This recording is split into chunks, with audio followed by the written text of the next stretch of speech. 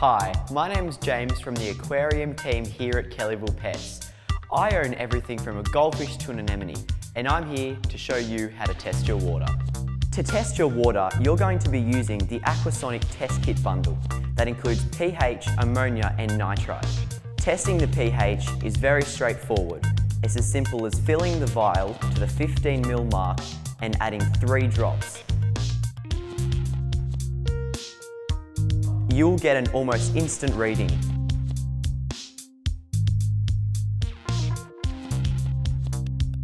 You want to hold the vial up to the chart given to you with the test kit to compare the results. Your pH should be about 7.0. As I have just tested my pH is a little bit too high, but thankfully the Aquasonic test kits include adjusters, so I can simply add a bit of pH down and now my water is ready for fish. Testing the ammonia is very easy. It's as simple as filling up the vial to the 5 ml mark, adding 1 scoop of the powder and 4 drops of the given liquid. Patience is key with the ammonia test, as you may have to wait up to 5 minutes to see the results.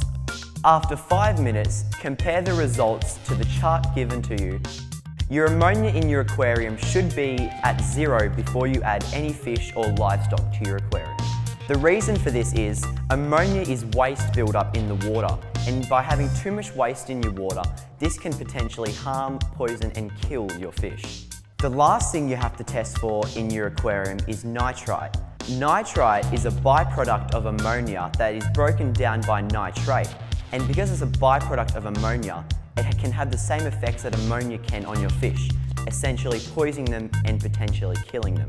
So you need your nitrate to be at 0. Testing your nitrate is also very easy. It's as simple as filling up the vial to the 5 ml mark and adding 3 drops of each of the given liquid.